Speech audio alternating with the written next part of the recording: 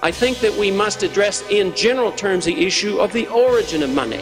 I know that's been talked about, and we recognize, those of us who believe in commodity money clearly understand that money, paper money and credit creation didn't come out of the marketplace. That came out of the heads and the fantasies of the intellectuals and the government officials of those who want paper to be money, but never out of the marketplace.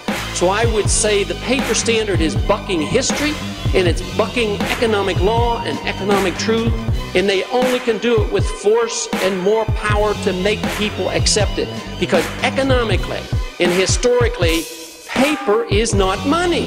It can't be money. It's only money because we're forced to use it, and because there's a residual trust in the pieces of paper that we carried around, because at one time it did have real value. Just think for a moment.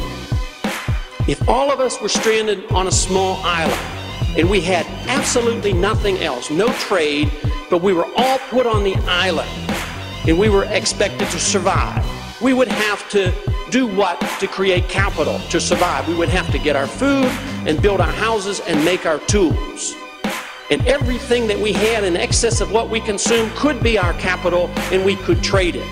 But how many of you would accept the idea that if we were all working busily and making trades and somebody gives a bushel of wheat for a bushel of corn, how many of you would accept the notion if we had the one individual to arrive on the beach and he said, "I'll solve all your problems, I'm going to create wealth for you.